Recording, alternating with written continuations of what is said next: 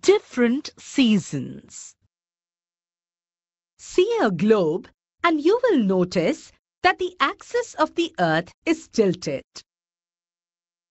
Now the tilting of the earth as it moves around the sun is very important. This is because it causes the different seasons. Due to the tilt of the earth, one half of the earth will have the sun's rays falling directly upon it for one half of the year.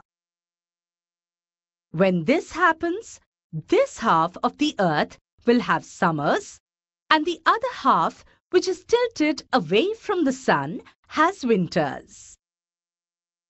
But during the other half of the year, the first half of the earth is away from the sun, so it will have winters and second half will have summers. The heat received by the earth is more in summer than in winter because the direct rays of the sun are warmer than the slanting rays.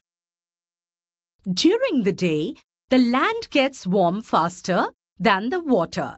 So naturally, the air above the land is warmer than the air above the sea.